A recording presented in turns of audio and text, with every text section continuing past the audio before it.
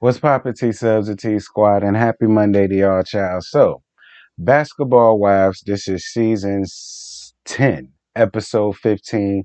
Don't ask me what the name of the episode is because they don't even damn know. So, Jack, I'm going to be real with y'all. I damn near forgot that it was Monday and it was coming on. So, I only got reminded by this because I saw Scotty's tweet, and so this was like around 8:09, 8:10ish or whatever. Then it was like a 5-minute commercial break. But from what I saw on Twitter, the first part of this was Jack Attack meeting with Duffy Duck. And she basically was telling her about what British has shared with her about the ladies thinking that her old ass is bored. And that's why she be meddling in their damn business all the time.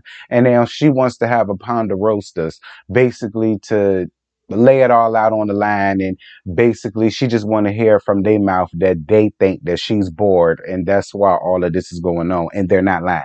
Moving on. We gonna get to that in a minute. So British meets with Daddy Long Legs for drinks. So Daddy Longlegs is still upset with Ghetto Fat Compton for hanging up on her when British had called her. And Daddy Longlegs said that she heard Ghetto Fat Compton lost her house around there in Atlanta or it got foreclosed on. One, we did all hear that tea.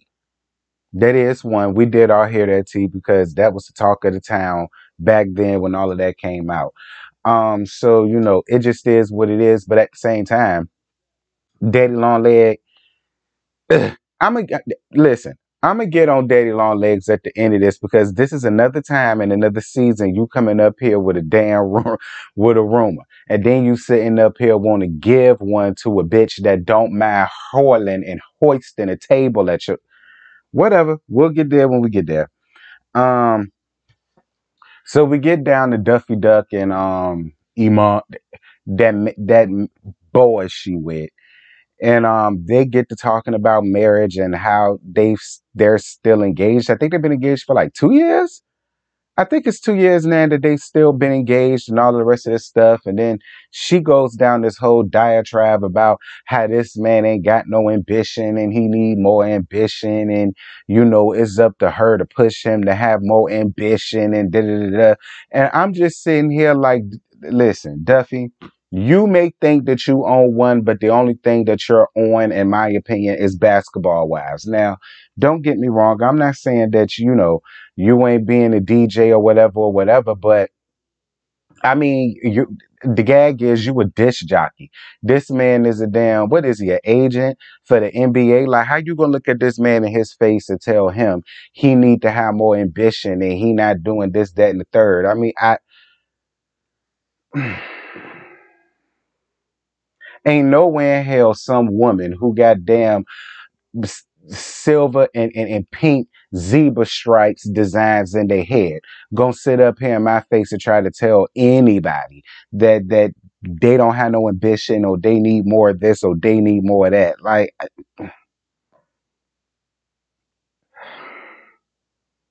whatever, Duffy. Anywho, Brooke takes Brandy and British to go and get her tattoo removed, and Brandy still feels like Brush. Brandy still feels like Brooke is making a hasty decision. Brandy, mind your damn business. Listen, you stayed with a known cheater that cheated on you with over 800 damn women. You stayed and put up with that. You can't get upset at her because it only took one time, so she say, for this to come out, for her to want to skedaddle and hit the road, Jack, don't you come back no more. I mean, listen, if anything, I'm going up for Brooke right now because she obviously don't need him, don't need the money, don't need the lifestyle, don't need this, don't need that, because she can get it on her own. So and they ain't even been together for that long. They ain't got no churn together, and so I do understand her side. Like, nah, we ain't even about to start this. Like, mind your business.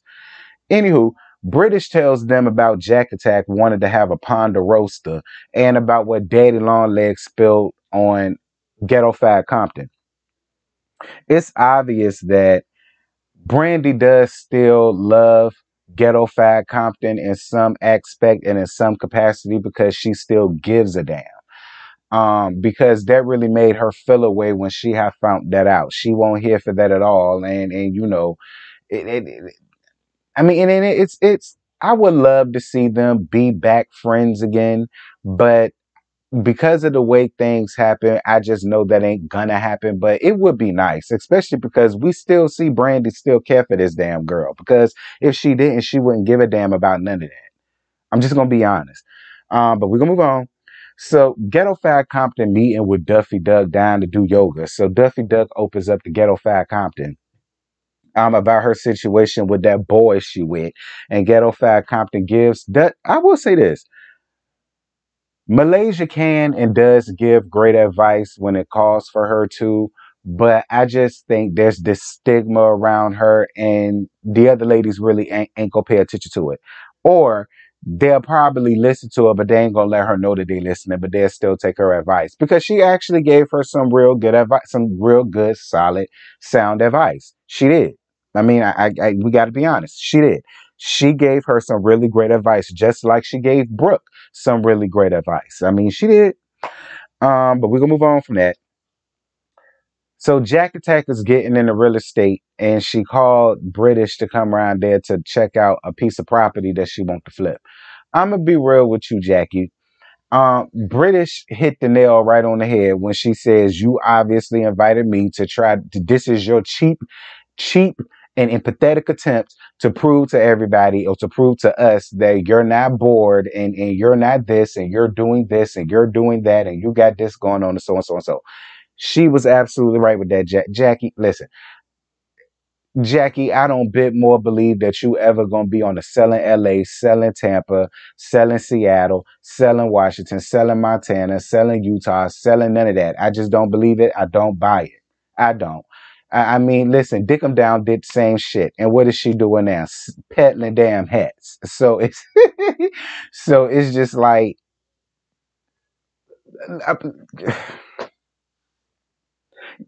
speaking of Jack Attack, we get down to this messy ass Ponderosa. Listen, this Ponderosa was very self-serving, and it won't. I agree with Jennifer. It did remind you of a Jack Attack swap meet because that's all. That's all that was in there, child. A couple of books, a couple of late ass fashions, that Boussard liquor that ain't nobody like. Why do you still got Boussard liquor? That's how I know that shit ain't sale. You you got a lifetime supply. Ain't nobody buying it. Whatever, Jackie. Whatever. So Brooke tells the ladies about how she's going on ahead and going through her divorce from, Steve. I think his name is Steve. Getting her divorce from Steve or whatever the case may be. And again, I'm not mad at her for doing it. I'm not. I'm not mad at her for doing it. Like at the end of the day, she don't need to stay in nothing that she don't think is going to be conventional for her. And to some people, cheating is a deal breaker.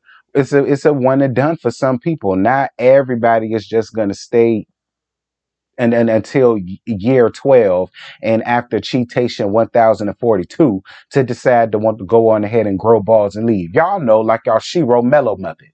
Moving on. So Jack Attack walking in with these two security with these two security guards that look more like usher number one and usher number two standing at the damn door down to the culture church. That's really what they gave. But bitch, they might be two of Jackie cousins to let me tell it. Like, but again, Jackie needs purpose to be on this show, and it has to make sense why she's here. So I'm just gonna put up with it. Because girl, whatever, Jackie.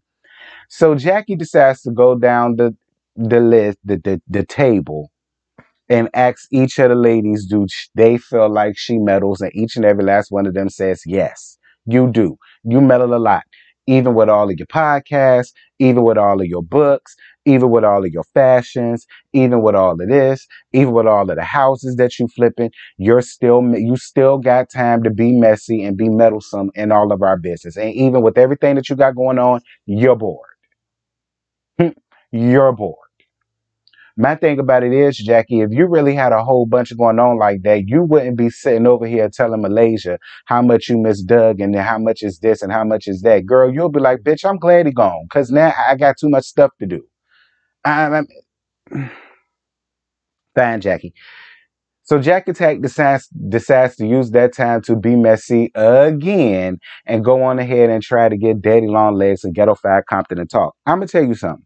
Jackie was being really messy, but I would say it for the mess because it kills me when Daddy Long Leg Giraffe Neck Jennifer wants to get up here and try to act like she Big Ange or she Tommy, or she Hosseline or she Krishan to somebody and she and like she's just this big tough girl like that. I get Jackie's thing. It's like you could sit up amongst everybody else and have all of this smoke and rah rah rah. Well, here's your chance. Use your chance. But listen again, when it comes to this thing about Malaysia, Ghetto Five Compton getting thewed out around there to Atlanta, everybody done knew that. Everybody done heard that, child. That it may have been new to y'all, but it won't new to us. I mean, it may have been new to y'all at that time, but we all knew it was something weird going on with Ghetto Five Compton and her finances. We all knew that. We was speculating that back in season 8, really back in season 7. So I mean, I wasn't shocked when that came out. Neither was half of the people that watched this show. So I mean, yeah, it was messy that she threw that out there, but I mean, it is what it is. Anywho, that's really all I got. I ain't got no more to give y'all. Tonight's episode, it was a key. It was a key, but I gave y'all the best that I got, and I ain't got no more to give y'all. Y'all drop down in the comments. Y'all let me know what y'all think about Jack Attack Swap Meet Ponderostas.